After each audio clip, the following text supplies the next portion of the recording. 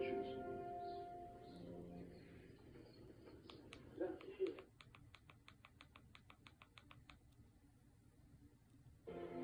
For truly I say to you, if you have faith as a grain of mustard seed, you will say to this mountain, move hence to yonder place, and it will move, and nothing will be impossible to you.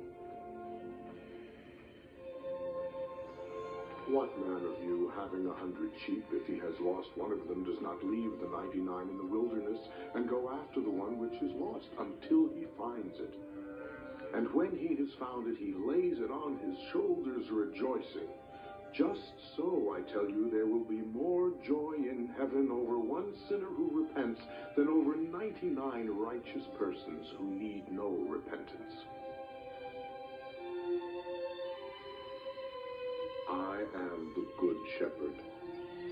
I know my own, and my own know me, as the Father knows me, and I know the Father.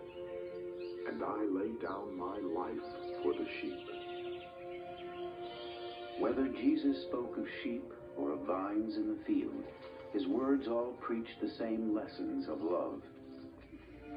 As the branch cannot bear fruit by itself unless it abides in the vine, neither can you unless you abide in me.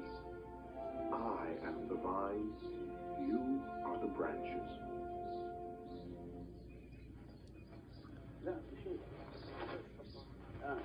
Many who listened to Jesus had grapevines growing amidst their gardens, sprawling over rocky places where other crops would not grow.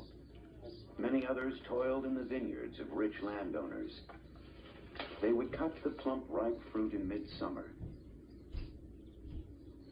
Some they would douse in hot water, adding a handful of wood ash.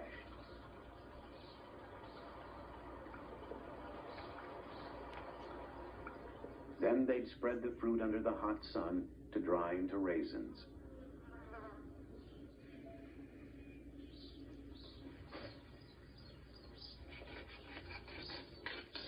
But most of the crop was turned into wine.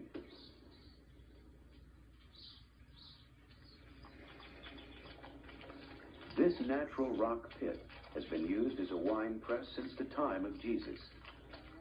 People still crush the grapes under their bare feet as they did then.